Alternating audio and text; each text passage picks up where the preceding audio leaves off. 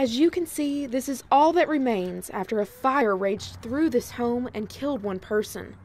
The homeowner was at the scene when I arrived and told me his account of what happened. I had a fire. I started a fire at 8:30 in the morning. Apparently, give and take, it was over a heater. It was apparently faulty wire. It started in the floor. Horton says a roommate and her 2 children also lived with him when the fire broke out. I started going through the house, telling everybody to get out of the house. And apparently, I collapsed in the living room. I was told, and was dragged out by my roommate that had got their kids out. At that time, the fire department came. They tried to put the fire out. I went to the hospital for smoke inhalation.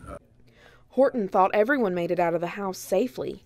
Horton says his roommate had a friend stay the night before, but they thought the friend left before the fire ever started.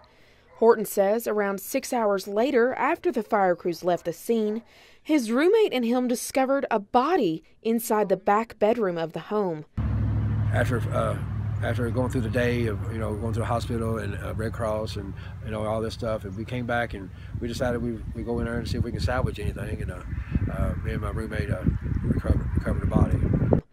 The victim's body was burned beyond recognition and was sent to Louisville for an autopsy.